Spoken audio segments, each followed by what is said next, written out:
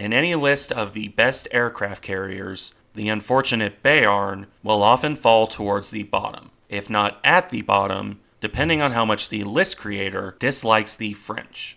This isn't terribly surprising. Béarn was an experimental aircraft carrier. Even under that limitation, she was still underwhelming. The French ship doesn't do well in comparisons with any contemporary ship outside maybe USS Langley or HMS Argus, which is not a high bar to cross. There are reasons for this, of course. The French economy and industry was a mess after the Great War. Béarn was also built off of a relatively small and slow battleship hull.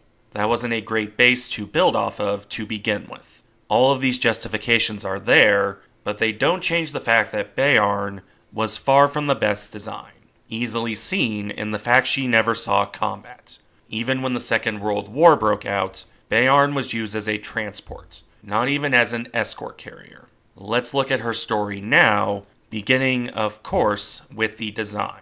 Laid down on January 10th, 1914, Béarn began her life as one of the Normandy-class battleships. However, she would not be completed as one. As you can see from Béarn's start of construction, the Great War intervened. The first 4 ships in the class would be launched in 1914 and 1915. Construction was, however, suspended soon after they entered the water. Very little work was done after their launch. The workers were needed elsewhere, including the front line. Ultimately, the first 4 ships would be scrapped in the 1920s. The French economy couldn't handle finishing them, be it to the original design or with modernizations. That left Béarn, which had also seen her construction grind to a halt. In fact, the ship was only launched on April 15th, 1920, and even then, she had barely been worked on. The ship had been launched to clear the slipway, not to be completed. Around this time, however, the French visited HMS Argus. This naval delegation studied the British ship and how she operated her aircraft. The experience gave the French ideas that eventually coalesced into Project 171. This was a plan to convert one of the Normandies to an aircraft carrier. An ambitious plan, considering the economic situation at the time, but one worth looking into. As such, the French Navy took Béarn's incomplete hull and ran tests on her. The ship was only completed up to her lower armor deck, but that was enough to put a wooden platform aboard for landing trials. While these trials went well enough, the French still hadn't decided, for sure, what they wanted to do. Some circles still wanted Béarn as a battleship, others wanted her as a carrier. Eventually, all of these arguments would be put to bed by the Washington Naval Treaty in 1922. The new naval limitations saw the French decide on the aircraft carrier route. Although the Normandy design, as a slow and small pre-war battleship, was not the best fit for this. Béarn would be chosen over her sisters for one major reason. Her lack of completion was a good thing for the purposes of converting her. It was cheaper to convert a less complete ship than to tear off parts of a further along ship, at least when you're talking ships that had already been launched. In any event, Béarn was earmarked for conversion on August 4th, 1923. This would see a 180-meter, or 590-foot long flight deck put aboard the ship, with a width of 27 meters, or 88 feet. To service this flight deck, Béarn was fitted with 3 electric elevators. In a sign of how experimental this design really was, those 3 elevators were each intended for different aircraft. The foremost was only meant for fighters. The middle elevator, meanwhile, was meant for reconnaissance aircraft, while the third, sternmost elevator was meant for torpedo bombers. When looking at the ship from above, you can easily see the difference in size of the elevators. These were also slow affairs, with the middle elevator needing 3 minutes to cycle. The aft elevator was worse, requiring 5 minutes to cycle. And on top of that, they were badly designed. The larger elevators had clamshell doors, and the forward elevator was a very weird-looking design in its own right. Now, when it came to hangar space, Béarn was similar to British design in having a double hangar layout. However, the lower hangar was entirely dedicated to workshop space and storage. Only the upper hangar handled aircraft. Béarn was, at least as designed, intended to operate up to 32 aircraft. This number was rarely met, and as planes got larger, would have shrunk even further. As for the rest of the design details, let's look at that in order, from weaponry to armor to propulsion. When completed, Béarn was armed with 8 155mm 6.1-inch guns and casements at the corners of the superstructure. To support those guns, Béarn also carried 6 3-inch guns, 8 37mm weapons, and a dozen 8mm machine guns, all normal to this point. But then some bright spark thought, hey, why not put torpedo tubes on our aircraft carrier? As a result, Béarn was fitted with 4 above-water 21-inch torpedo tubes. For purely defensive purposes, Béarn's armor was 3.3 inches at its thickest. The original battleship scale protection was removed. And, to round things off, Béarn could reach a speed of 21.5 knots. That was already becoming slow for battleships, let alone an aircraft carrier. Even this speed would be problematic, however, because Béarn's power plant was a mixed affair. 1 set of turbines and 2 triple expansion engines. The latter vibrate terribly when pushed to max power for long periods of time. Not exactly ideal for steaming into the wind or keeping up with the fleet. Another interesting feature is visible on the side of the ship, that being this big bulge. This was intended to mix the exhaust with cooler air, to reduce turbulence over the flight deck. Evidently, it didn't work very well. With that said, though, we reach the end of this long design description. However, Béarn needed it because her service history is not exactly the most exciting affair. The newly converted ship would only be commissioned on December 5th, 1927. Trials would last until May 1st, 1928, when she formally entered service. 1928 through 1934, with the exception of refits and port visits, was spent entirely on training. Béarn would specifically train pilots, although she often carried less planes than her actual design loadout. At one point, in late 1928, the ship only had 7 pilots aboard. Her aircraft were often in short supply or outright broken down. Her ability to operate with the fleet, a crucial part of naval aviation, was also limited. On the first fleet exercise, Béarn turned into the wind to launch aircraft. All well and good. However, this slowed the ship down, while the rest of the fleet continued on.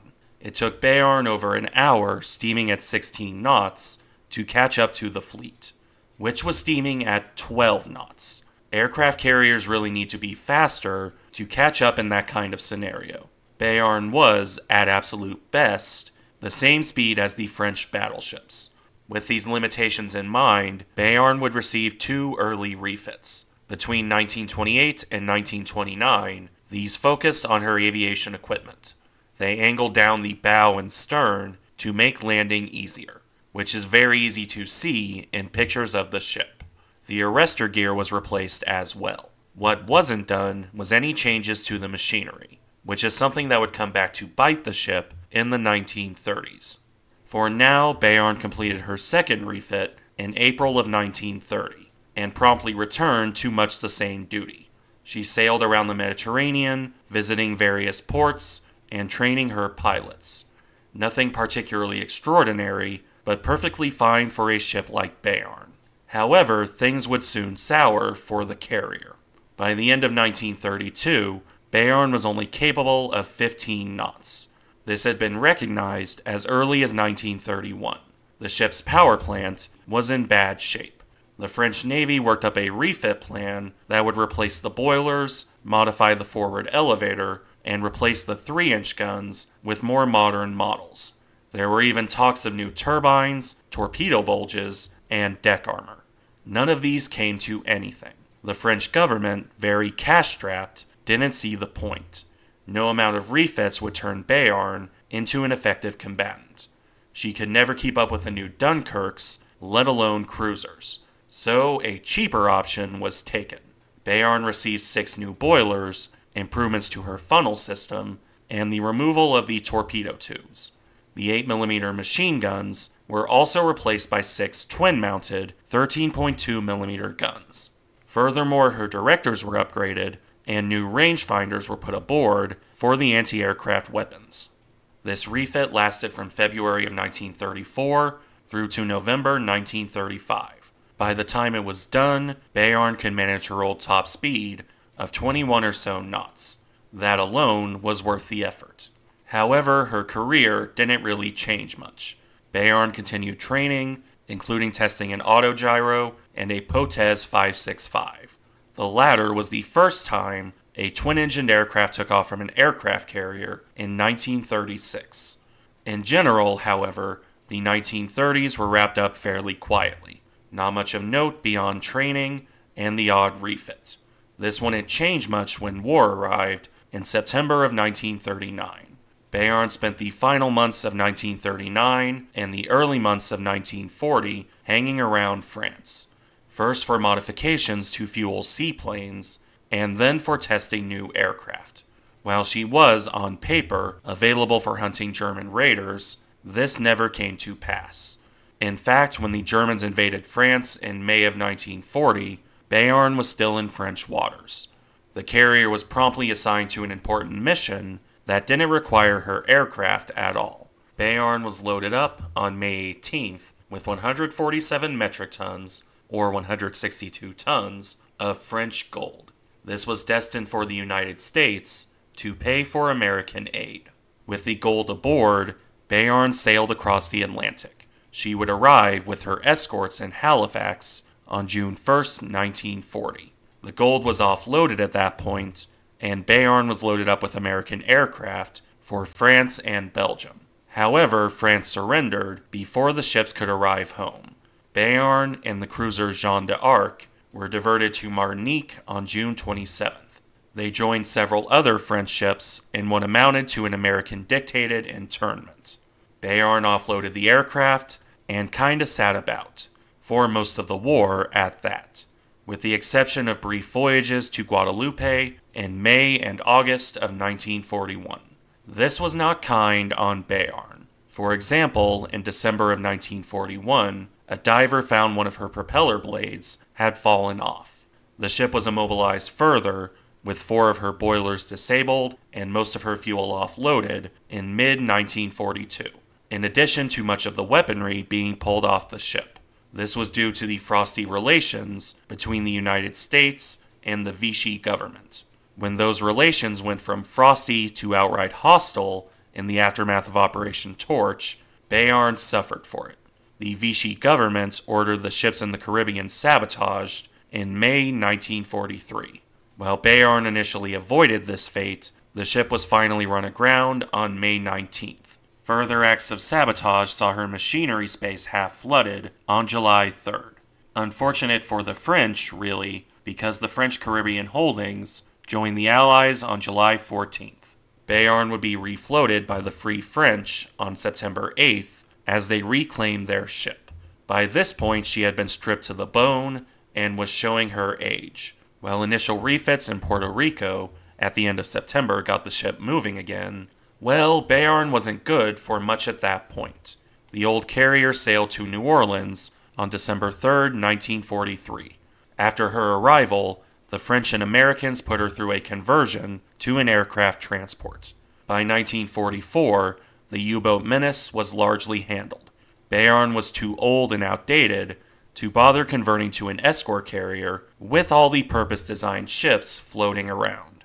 So the French decided to just keep using her for what she was going to do before the surrender. This refit concluded on December 30th, 1944. Béarn was now equipped with new American-designed weaponry and radar. Her speed, already sluggish, was reduced even further to just under 18 knots. The sad thing is that even after this refit, Béarn didn't amount to much. The ship didn't sail on her first voyage home until March 7th, 1945, where she promptly collided with a troop ship on March 13th. Béarn would need further repairs, lasting until July 30th. and she wouldn't actually return to France until August 3rd, 1945, by which point, well, even the Pacific War was soon to come to an end. Béarn had missed the vast majority of the Second World War, and her post-war career wouldn't be much more exciting.